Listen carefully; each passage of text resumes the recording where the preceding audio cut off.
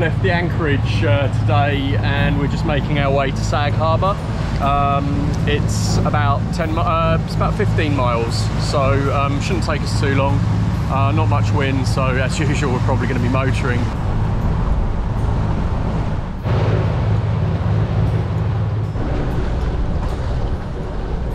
Wow, it's absolutely beautiful here. There's loads of little islands and loads of little secluded anchorages, really calm. So cute, and so many boats as well. Yeah, so where do you want to anchor? So we can anchor behind these two boats here. I think that's deep enough for us. Or there's a mooring field, or we can all anchor on the other side of that, yeah, which is further out. I think that's where Georgia actually is living, behind there, but I think to get her and to bring her tomorrow, I think we need to be nearer the town. That would be easier. Yeah, you're going into 3 and 4.3 route. It's 3 there, so I'd be careful. But there it's saying 3, so we need to be really careful that it's not actually... Yeah, but that's low tide, so... Yeah. I need to go over to the right a little bit. I'm just thinking maybe if we spun round, and 3 is there as well. Yeah. Well, let's just poke our nose in and see what depth it is. Wow, it's absolutely gorgeous. Wow, you can tell where everybody comes to the Hamptons. Absolutely stunning. Right here? Yep, it's literally like the M25. So many boats. We were just wondering if here we're going to be a little bit rocky because of all the traffic going in and out. But maybe it will stop later on tonight when it's dark. Let's just see how tenable it is with the wake. How tenable? Tenable. Ooh, how tenable. Wow, that is an absolute beast over there, isn't it? It's full black. White Rider, completely black. Darth Vader's yacht. I mean, I'm not sure whether I like it that dark because you can't see anything. No. Like at night time it would just blend into the darkness and then you go straight slap bang into the side of it. We were clearly giddy with excitement to be here, as we had been looking forward for this for such a long time. But with the number of boats going in and out of Sag Harbour, we decided to move to the more protective anchorage because the last thing we wanted was a sleepless night. The next day, we headed into town to meet my beautiful and amazingly talented friend, Georgia Louise. I can't believe I haven't been on your boat in it's like 3 years. And I don't even know what your boat looks like. I know. I don't know if it's a dinghy or if it's like a real boat. I don't know how many feet. Are you ready? It's not a super yacht, Georgia. It's not a super yacht. So this is the wonderful Georgia Louise. She's one of the top facialists, possibly in the world. These hands, magic hands. Oh, not only magic, they're worth millions. Yeah, she has actually a salon, or should I say an atelier in New York and LA. And she's set up from absolutely nothing. Ready for my facial. She's like literally only wants me because she wants a facial on the boat. That's the only reason. That's the only reason why I'm here. Are we safe? Yeah, of course. You sure? Of course. Okay, do you get seasick? Yeah, I do actually. Oh God. Well, it's very calm here in the Hamptons. I mean, it's so lovely. This is like a perfect day for it as well. perfect. Right, let's get Let's going. get going. Yes! Okay, Georgia, you're in the orange one. What do you mean, Emily? Shut up. Oh, we'll see you in about 2 hours. How do you fit 6 people in that? You don't fit 6 people in there. You can fit 6 people No, I in never. here. I never said 6 people. Get in there. Look in it. Hold on a second. I can't see in there. Your bags in Where am I going with the first. bags? I love Georgia. This is, in fact, maybe. Put it over. And then no. Just stand in it. It's not going to tip over. You sure? Yeah, just stand Just in the middle. you stand in the middle. What do I do? No, you won't. Just and kneel down. Kneel down. Kneel down. Kneel down. Gee, you did really well. What did I actually fell on the tender. How am I going to get And on now the the boat? tender's tender. Oh my God, the tender's really tender. Is that your one? This is ours. Here we go. Yeah, you did alright, mate. Do all right. So you might want to hold. You hold that. It's Right. still wet, but yeah. I'm raping now. These hands won't cut out for raping, babes. Okay. I'm going to change out my dress, but first and foremost, I need a bit of Georgia Louise rose water. Oh, God, that feels so good. I'm literally sweating like buckets. Why am I wearing this long dress? I need to be wearing. Babe, like, you've got shorts long like sleeves on as well. Hey, G. Hi. So nice. I can get in the nice breeze. So lovely This is to have so you here. nice. Here she comes. Well, this is very south of France, isn't it? It does. All the way from the south of France. Baby. My darling. So happy to be on board. I can't believe the moment's actually here. I know. Like 3 years. And here's getting marked out next weekend. Yeah, I'll go back. I know some of you always comment on my babushkas, or I think someone commented babushka. Babushka? All my hats. It's evidently a word for like hats and scarves and things that I wear all the time. Oh. And the reason why I do that is because of this wonderful lady, Georgia Louise. Wear a hat, you listen. I can't tell you how many times I rock up at a boat. Well, actually, I meant to say beach, not boat, because I don't really do boating. And I don't see many people wearing a sun hat. It's like the simplest thing to prevent getting melasma, sun damage, pigmentation from the sun. It's the easiest thing to do. Yeah. But it has to be a wide rim hat. Yeah. It has to be one of those ones. Yeah. It's not like a basketball cap. And that's why I wear so many hats. to keep your skin healthy. You keep telling me that it's 70% worse. I thought that this was like, you were telling me how tired you were studying the pilot. It's autopilot, mate. What do you mean you went to school for a week? It's autopilot. I don't know, who's going in first? The steps here, please. Go first. The steps here, please.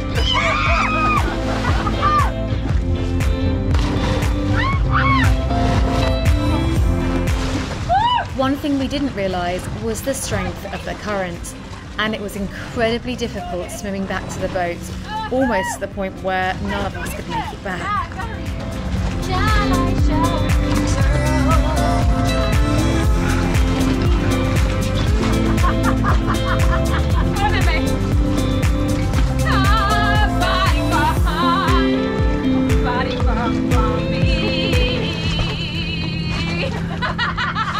James and I hadn't shared the boat with anyone from back home since COVID began, so having Georgia was really a special time for us.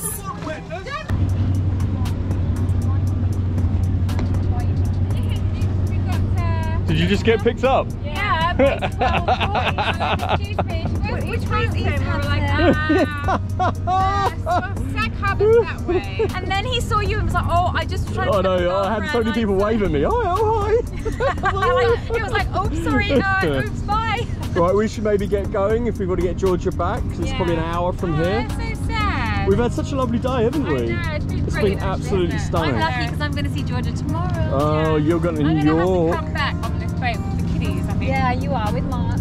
Yeah, definitely. Lovely boat, babe. Darling, do you want to pull in the anchor and I'll... Yeah, let's do it. Pull in the anchor and I'll watch you, shall I? Yes, you can watch.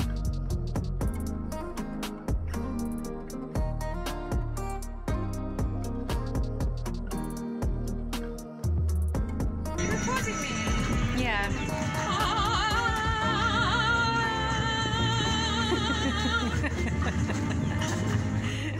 So it's not black, it's not white, it's from Australia, so it's less strong but still really tasty. It's an appetizer, but it can easily be a main course because it's rich enough. Sold. So much pressure.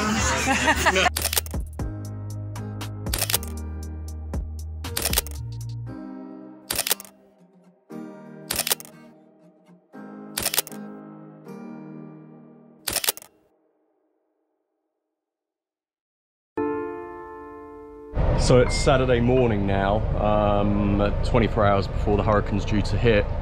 We've basically stayed put. All four weather models we looked at were different. Some were showing the storm going to be, the hurricane closer to New York. Some were showing it directly on top of us. Some were showing it to the east of us. So we've decided to take a really big mooring ball here. I went and spoke to the yacht yard, and they've given us a mooring that the super yachts go on. So I think it's like 2,000 or 3,000 pound weight, and then it's got a second pennant on it as well, all chain, big thick ropes. So there's not really much chance, I don't think, that that's going to drag or snap or anything, as long as we sort of control any chafing. So that's the plan. We're staying put. You know, I don't think it's worth heading to New York if one of those models is correct and we end up just sailing into it, sailing closer to where it's going to hit. At least here we're in a big open space. It is fairly protected, and we've got a really, really strong mooring. So if things get really hairy and we want to leave the boat, get off the boat, we can do. I'd be reluctant to do that if we're at anchor. You know, there's that thing where they say safety in numbers. Well, because the bay's empty, I don't feel very safe.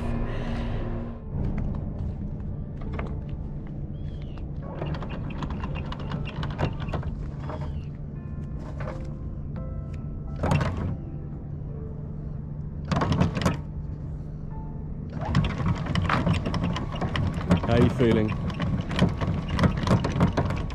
Very nervous. Very nervous, I'm not gonna lie.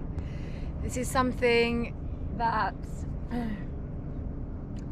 you just don't know what to think, because everybody's doing something different. As you can see, the whole bay on this side is pretty much empty. The problem with going into the lee of the land over there is the fact that if you're not big and if your anchor is only a certain length, then you risk pulling into deep water and then you're just floating in the middle of the sea, because it's really shallow and then deep over there. So unless you're a big boat, you're not probably going to stand a chance. Many boats have headed towards New York, but 2 of the apps at least are saying that around New York, that's where it's going to hit the hardest. The other 2 apps say it's this area. So, but yeah, I don't want to be on the boat. What do you want to do? Well, if you don't want to be on the boat, the only option is the mooring ball, because I don't think we can't anchor and leave the boat. My heart is racing like anything. I've got such anxiety. I didn't sleep very well last night. Had a few cocktails which helped me get off to sleep, and then I woke up again with the stress. Well, let's get on, let's move the boats. We need to take the bimini down. We've got a whole plan of what we've got to do for this hurricane. We've got to take the bimini down, we've got to take the Dodger down, we've got to secure the sails, lash everything down, basically take everything off the deck. The problem as well is that you might say, okay, well, could you not have gone somewhere different? But the only place we could go to is New York. The problem with heading out around the corner is that's where the hurricane is. So if we go around the corner, that's where it's coming up to. We just won't make it in time to actually get out of here. So we're totally stuck, like the other boats here. Yeah. Over a day ago we were looking at this, but the models were so varied that going to New York was maybe a good play. But I don't think that's a then good play the thing at the moment, the thing's moving further and further west. So we could have 2 apps. On the other 2 well, apps, yeah, it's but even on the main weather forecast, it's moving further west. So it's still a way off. It still could end up being further west.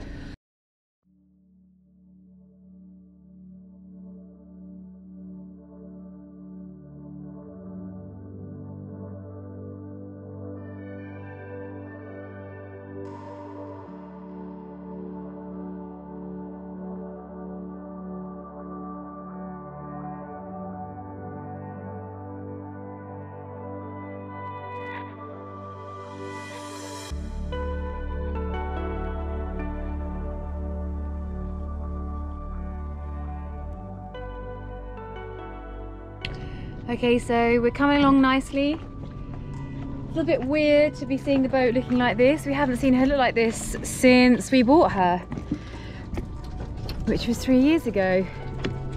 She looks naked.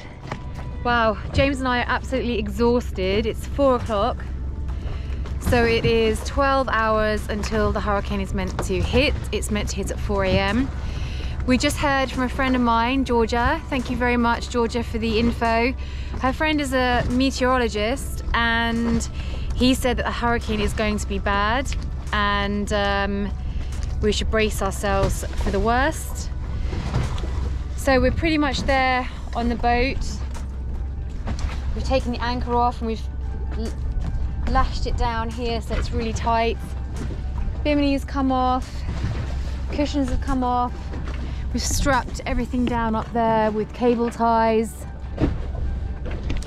And as you can see from the bay, it's really empty now. There's like 1, 2, 3, 4, 5, 6, 7, 8, 9, 10 boats maybe. And normally there's like 150 boats minimum just in the bay. Many have gone over there now for safe well, what they think will be a safe place to anchor. We don't want to go on the anchor though, because if we pull, we could drag over somebody else's, and that would be a real issue. James is just coming back now. He's been on Mike's boat, helping him out with his anchor. This is a very, very scary day. I don't think I have stopped shaking since yesterday when we knew that it was going to be hitting here. Yeah, I can't really describe the feeling right now, to think that we might leave here in a few hours and we might come back to absolutely nothing. The harbour master just came round to check on us, just to say that what are we doing, what are our plans? He said, yeah, it's very wise that you don't stay on the boat. Oh my God. After hearing how concerned the harbour master was for our safety, we decided to go ashore, but it was 5 p.m. and we had nowhere to go. I spent the next hour frantically calling hotels in the area. I managed to find somewhere with a room, but it was almost an hour and a half away. Slightly upset. It's been a really, really, really stressful day, and that's us out there. We're just leaving her.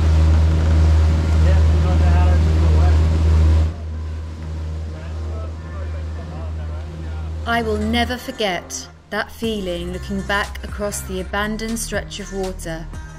Such a contrast from the sunny, carefree atmosphere of just 2 days ago.